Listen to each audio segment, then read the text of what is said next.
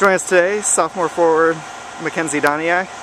Team's getting set for its first road trip of the season. What do you guys have to do to take the success you've had over the first 7 games at home and translate that to the road?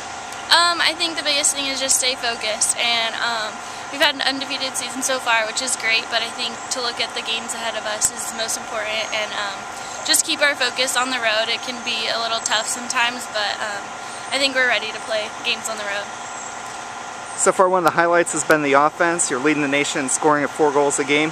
What's been going right offensively for this team this year?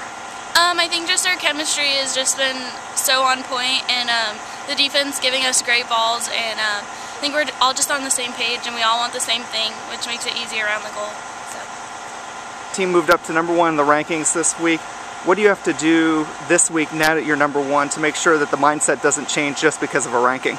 Yeah, I think it's fun to look at the rankings, but also we need to not think about that and just play our game that we know we can, and make sure we're focused. Like I said, that's the biggest thing for us. The 2 games this week at BC and Pitt are on turf.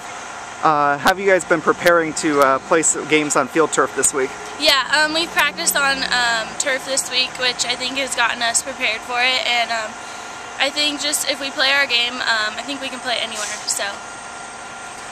Finally, the game on Thursday is at BC, a place where the team has not done well before, lost 4 games, never scored up there. What do you have to do this time to get a result? Yeah, well, obviously, like you said, in the offense, we've been doing really well. I think just keeping that mentality and wanting to score and being hungry around the goal is most important.